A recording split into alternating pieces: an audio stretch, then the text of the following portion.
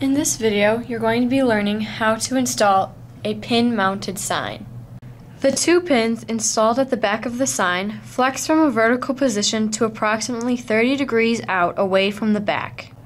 This helps both in the installation and in having the sign lay flat against the fabric surface.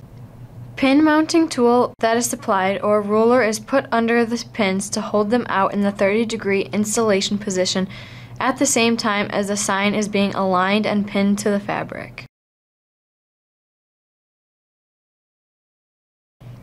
Use a level to make sure you are not installing it crooked.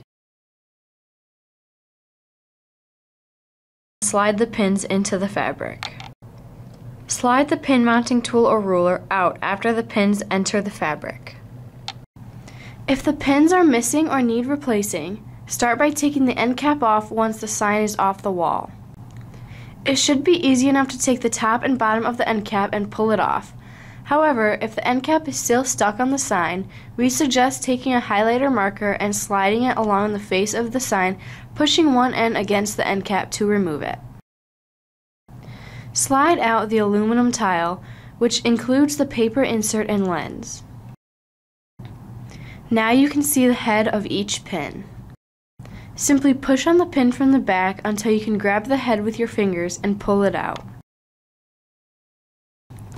From here, you should be able to put the sharp end of each pin through the hole in the module and slide the tile back in.